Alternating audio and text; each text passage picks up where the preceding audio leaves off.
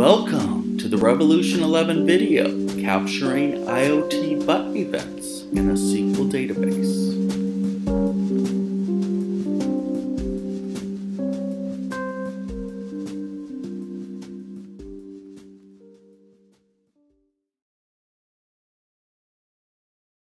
Hi, this is Jim from Revolution 11. I'll be walking you through today's demo. In this video, we will be creating a serverless app from an example in the serverless app repository that will capture the JSON payload generated by an IoT button click and insert it into a SQL database. We worked with our friends at TechConnect to create this serverless app using a Node.js module called Swarm.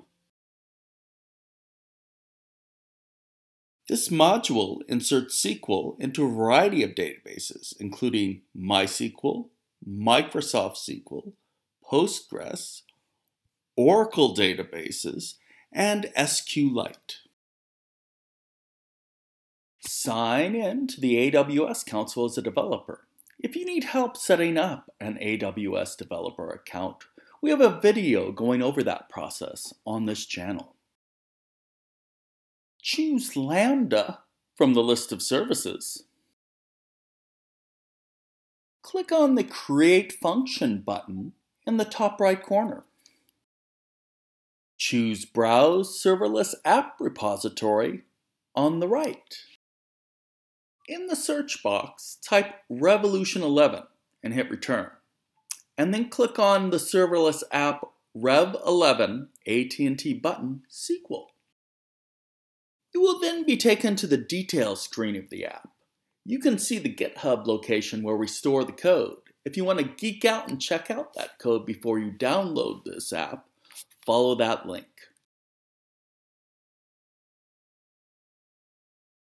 Scroll down to configure the settings the app will be using.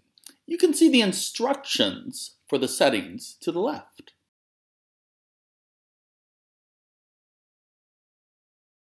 Type in a name for your app, choose your platform. In this example, we will be using MySQL. Type in the URL of your database. Type in the port your database uses. We're using the default MySQL port here. Then type in the name of your database. Next, type in the table and column you will be using. And finally, enter the username and password for this database. Then click on the Deploy button. You will see an In Progress screen while the serverless app is deploying.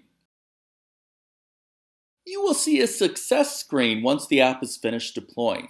Before you test the app, you'll want to make sure that this app can reach your database.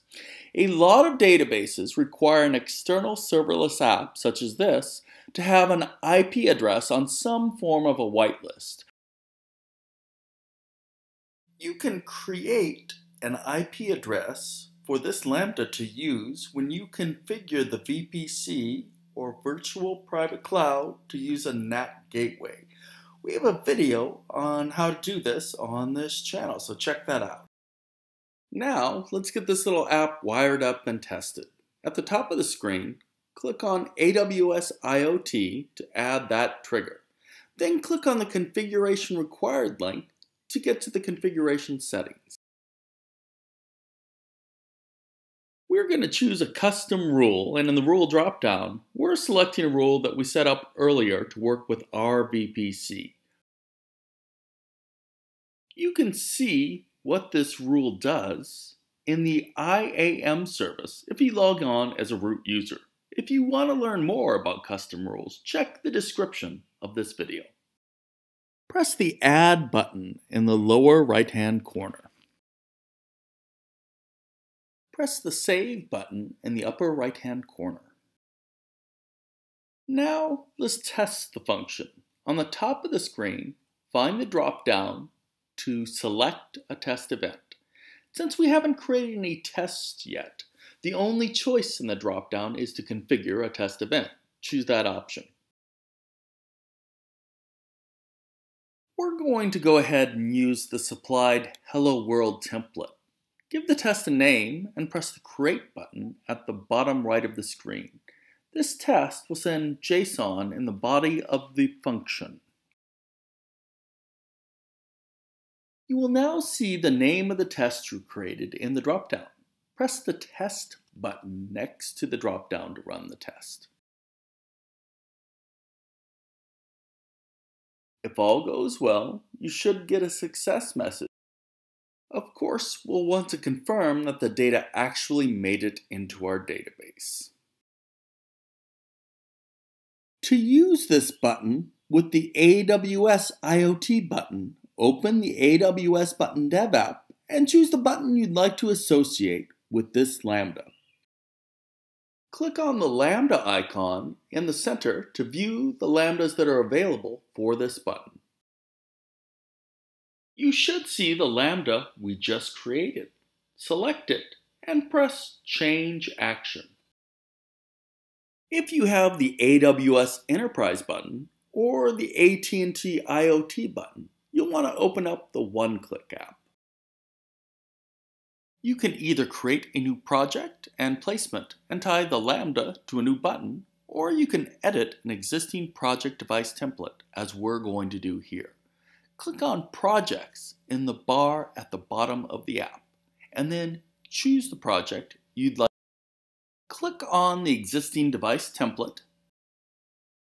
Press the Select button next to Lambda function ARN. This will bring you to a list of available Lambda functions. Select the Lambda we just created. Now we will be routed back to the device template screen. Press the Save button.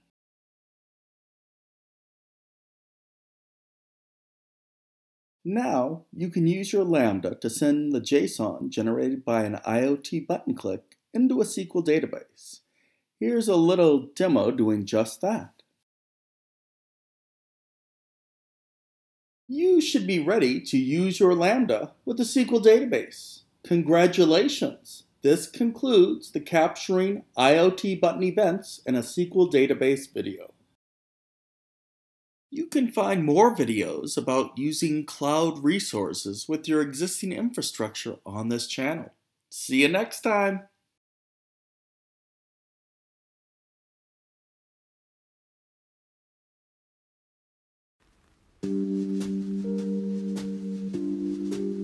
Do you need help getting started with the cloud or IoT? Contact Revolution 11. We'd love to chat.